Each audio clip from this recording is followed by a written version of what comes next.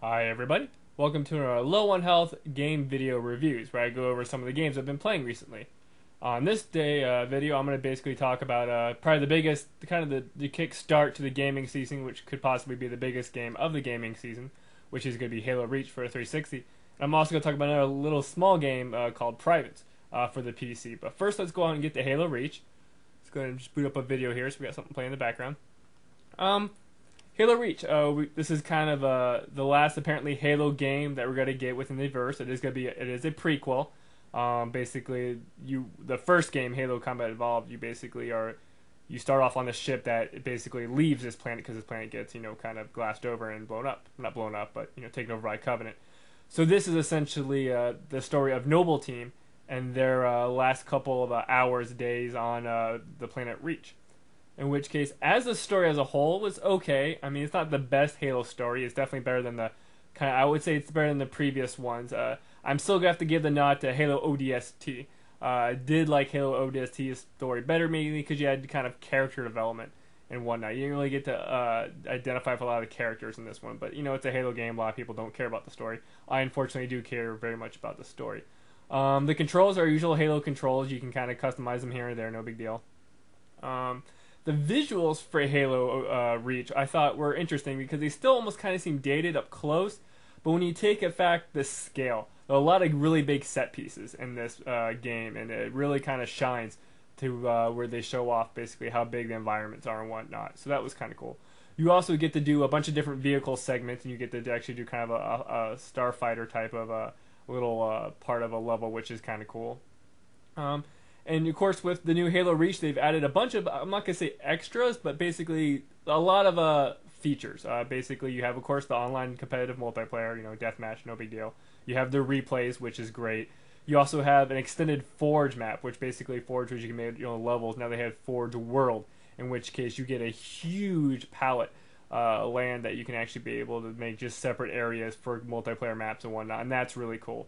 You also have challenges, which are kind of like daily challenges and whatnot, along with the achievement system that basically earn you credits. And you earn credits throughout playing the whole game campaign and whatnot, and those currency and credits go towards adding different armor perks and different stuff here and there, which is kind of cool. A lot of incentives to keep playing this game. And then of course you have firefight, which is kind of their horde waves mode, where you take your team of friends and you kind of fight through hordes and waves of enemies, which has also been revamped extensively. You can do a lot of custom settings, make your own different types of firefight, along with different online multiplayer modes. In which case, Halo Reach as a whole, as a product, has a lot to offer, a lot of stuff to do, which is cool. So that's good. I mean, it's a good, solid game. I mean, for some reason, I don't feel that much inclined to keep playing it. I kind of went through the campaign. I'll probably go through the campaign on Legendary with other people. I tried going through the campaign on Legendary by myself, in which case I don't have the patience. Halo is too much of a game where like a single grunt can just come around a corner, throw a grenade, and then you're dead, and then you lose your progress. I did enjoy the campaign to a point because I usually run through campaigns, and especially with Halo, it's easy to do it with their checkpoint system.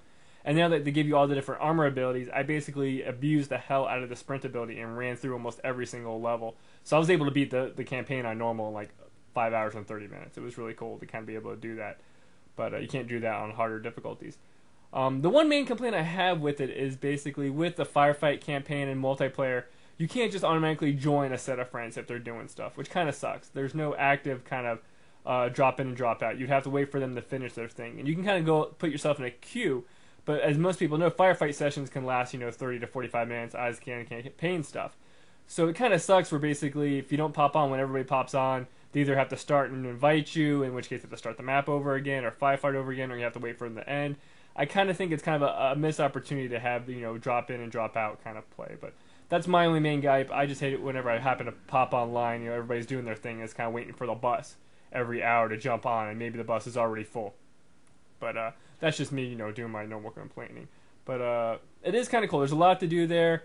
I almost don't want to play it because everybody's playing it. Basically, when I looked at my friends list one night, essentially everybody was playing it. And in which case now even more so, there's 2 more people out on my friends list. I mean, the other night it was like everybody was playing Halo Reach, In which case that's great and all, but I don't know, that kind of puts me off the game more so than other. But overall, it's a good game. I can't knock it. And I enjoyed it immensely. And I'll probably send it back and probably pick it up again later on. It's definitely a good game that has everything that you need for a game. But honestly, in the Halo verse, it's still ODST. Basically, still takes away the cake, and that's mainly because of story. And I basically kind of weigh the story heavily. Moving on here, let's go and talk about the other game, which is called Privates. Now, Privates was a game that was on, gonna be for Xbox Live Arcade, and then it got denounced for it because it has strong sexual innuendo and whatnot. In which case, the actual game, which you can download for free on your PC, it's called Privates, is done by Channel 4, which is the BBC channel. In which case, let me go and just play this trailer real quick for you. And yes, I know the trailer is cropped, but essentially, it's kind of a side-scrolling shooter to a point. And essentially, it deals with like sexually transmitted diseases and STDs and whatnot. In which case, it's funny because you'll be fighting sperm, syphilis, AIDS, crabs, and it's just very funny. It's got the BBC kind of humor to it, and wit, which is awesome. But it's actually a solid game. It's very fun to play, and I found it actually very informative and entertaining. It's very interesting to have one of these games come along that kind of do that. I mean, I actually learned stuff about STDs and whatnot, and it's a good kind of educational tool if it was. I mean, if you have a PC, definitely give this game a try. It's more than just a stupid little game to play. It's informative, and it's actually solid. It's kind of funny.